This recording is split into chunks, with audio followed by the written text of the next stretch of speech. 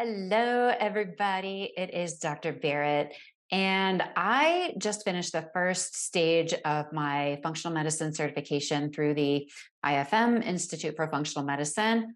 And I have so much to tell you guys. We are going to have some really good conversations here about root causes of headaches. And I want to start with an explanation of leaky gut. I feel like there are two main things that my patients tell me when I start talking about leaky gut and migraines. Number one, I don't have any gut symptoms. And number two, even if I do, what does that have to do with my migraines? So I really want to focus on those two topics today. So, first problem, I don't have any gut symptoms. So here's what we see when we do a deeper level of testing on many people with migraines. First, so many people have food sensitivities that they don't know about. Now, what do I mean by a food sensitivity? It does not mean that you eat it and you have some sort of reaction like a migraine trigger or, anaphylaxis, like when people who have peanut allergies eat peanuts. That's not what I'm talking about. What I'm talking about is you eat something and your immune system reacts to it. All right. Now, there is testing that can be done to figure out if your immune system is reacting to things. And I think that's important information for you to know because it is often going on in the background and you're not aware of it. You don't have symptoms of it. Easy testing to get done is called IgG, food allergy testing. There is some resistance to this, I feel, in the conventional medical community because these food allergies can change over time. So I understand how that may seem like this is not valid information, but what's going on behind the scenes is that your body actually does react to certain foods at certain times, and then it doesn't react to them at other times. It can change. Your body is a moving target. Your gut is in various stages of healing. There are other problems going on in your body. Maybe you're going through a stressful time. Maybe you're not sleeping. All of this works together to determine how your immune system is going to react to things. Now, the important thing for you to know, of course, is what's my body doing right now? What do I need to be avoiding right now in order to turn off the inflammation in my body? So that is the first piece of, people not feeling like they have any gut symptoms. So what I'm saying is it's important to get information so that you can get that objective data. Well, here's what my immune system is doing, regardless of how I feel. This is what my body's doing. Second thing, you may simply feel the way you've always felt because you've never felt any better. And I hate to say that, but that happens a lot. And it happened to me in my own life. So my story is that my daughter was diagnosed with celiac when she was 4. I was not crazy about having to make 2 whole different meals for the entire family. So for a lot of stuff, we all just went gluten-free. And what I realized after going gluten-free is that my body had been reacting to it. I just didn't know it because that's the only thing I had ever known. I had never gone through a period of time of not eating gluten to understand how my body felt then compared to all the years when I was eating gluten. And the main symptom that I noticed in retrospect is that I would go through periods of time when my intestines were literally inflamed and big. And to me, I just sort of felt fat. Do you know what I mean? Like I thought, well, I must have just eaten too much or something. I did not understand that feeling of my belly feeling like 3 months pregnant, that was actually coming from inflammation inside my intestines. I just thought, well, I overate or, whatever else I would chalk it up to. But because I had never experienced life without that feeling, I didn't know that it was abnormal. And so I find that in a lot of the people I work with in the office and online, that once they experience life without whatever it was that was going on in their intestines, they're suddenly like, oh, I didn't know this was the way it's supposed to be. I thought that was just my body. My body is like this. And so I think a lot of times we feel that the way our own experiences is normal, and it's actually not normal or optimal. Does that make sense? So I guess there are two components of feeling like I don't have anything wrong with my gut. Number one, you don't have any objective data about what your body's actually doing. And number two, maybe you just don't know any better because you've never lived in a better place. But if that problem were to be fixed, then you would live life from a different place and you would feel a lot better. So that, I think, is part of the problem that we run into. Now, the second part of the problem we run into is, what does my gut have to do with migraines anyway? I take care of a lot of people who have things like inflammatory bowel syndrome, and they're like, well, isn't that a separate problem? That's an intestinal problem. What does that have to do with my migraines? So that I want to dive into a little bit more fully in this video. All right, so here's what happens.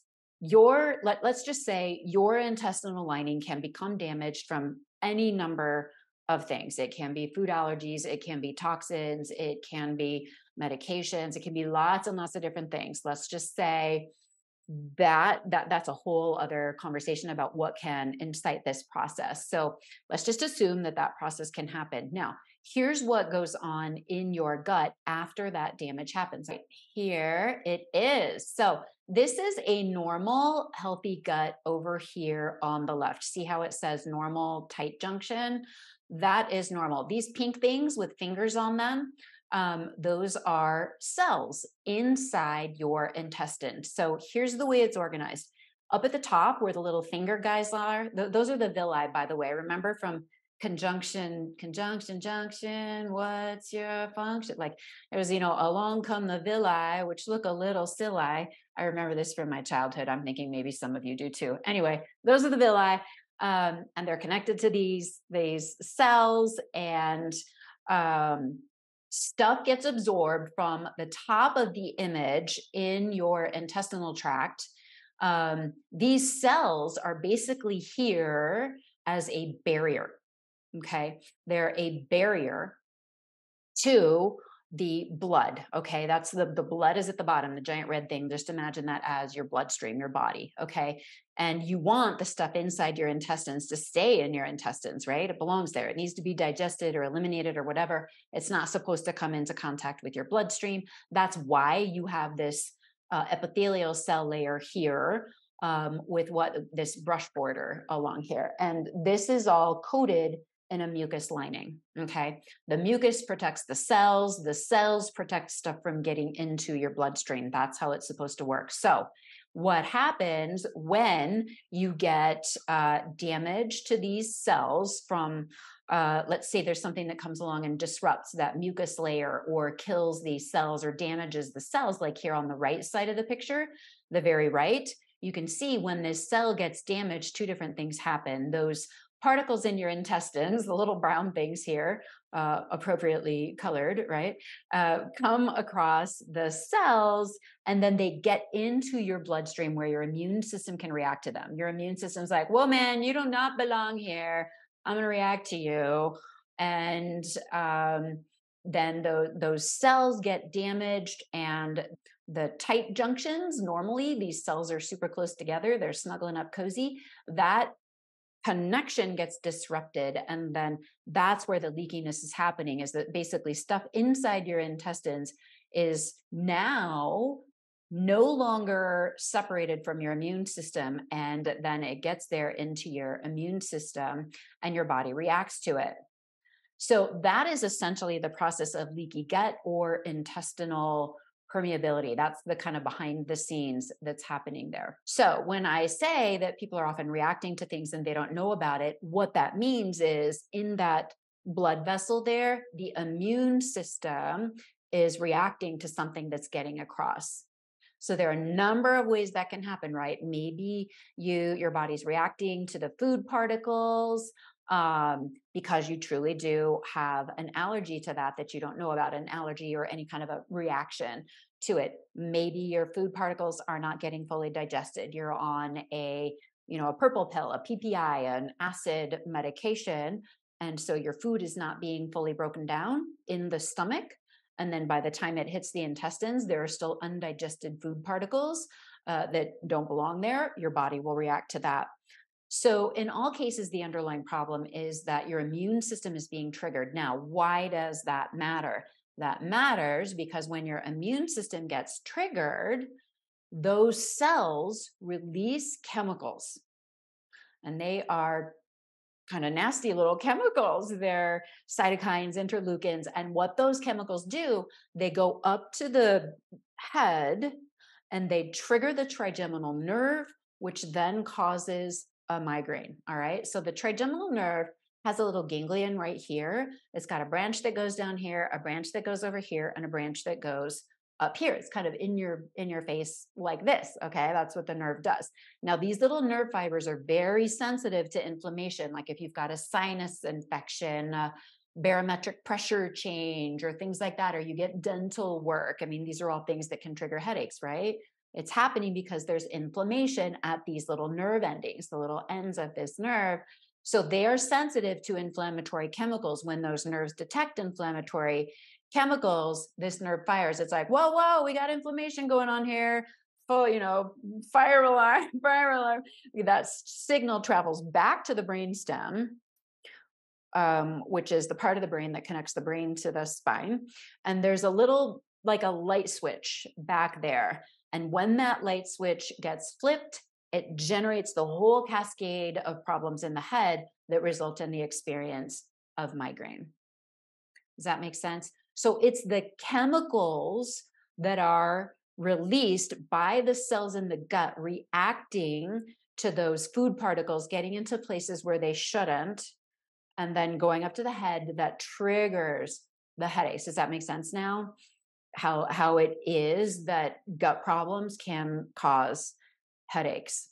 Now, if it doesn't make sense to you that inflammation could be a cause of migraines, just think about this. Have you ever taken an over-the-counter anti-inflammatory medication like naproxen or ibuprofen for your headaches?